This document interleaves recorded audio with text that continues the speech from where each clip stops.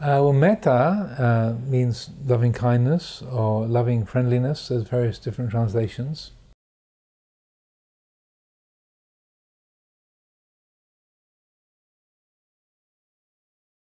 It's the first of the immeasurables, or what we call the sublime abidings, the Brahma Viharas, immeasurable appamana. These four qualities, metta, karuna, mudita, upekkha, loving kindness, compassion, sympathetic joy, and serenity or equanimity, these are what we would call the emotions of the pure heart. And so when the heart is free of greed, hatred, and delusion, then the emotional disposition of the citta, of the heart, is a blend or one of these four qualities. So it's the emotional tone of the enlightened mind functions through these four modes. So metta is that basic well-wishing in relationship to all beings. It's like the sort of starting point or the ground is of wishing all beings well, and so it's a quality of kindness.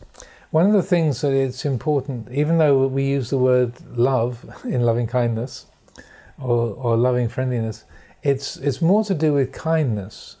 Oftentimes, and Ajahn Amaro would often emphasize how we mistake loving for liking, and that you can love something and not like it at all. And so metta, he would often emphasize, is you're not trying to make yourself like everything. Metta practice is not trying to force a sweetness when there's bitterness, but you can be kind to that which is not likable. Like I have a pond out here, you can hear the fountain going. There's many fish that live in the pond. Well, there's occasionally a heron that comes along that likes to feed on the fish, so that I feel protective towards the fish in this pond. So, and rather than feeling generous towards the heron, I tend to be protective towards the fish. So when the heron comes along, I'll go out and clap my hands loudly or make a noise of some sort.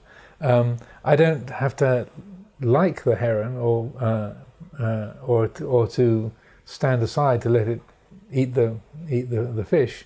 I can take action, but to encourage it to go away, but it doesn't mean to say I don't have metta for it. I say, I love you completely, but no, you're not eating these fish. So sometimes metta is mistaken for trying to sort of think pink or have a positive attitude or an attitude of liking everything, which is a misunderstanding. It's much more to do with kindness, or and the way I like to describe it is really having two aspects. One is a receptive aspect, which is that the basis of metta is a radical acceptance. In this moment it's like this, there's an open-heartedness, and that quality of kindness or open-heartedness, I would say that's the real essence of metta. Everything belongs. Even the heron that wants to eat the fish in the pond, that it belongs.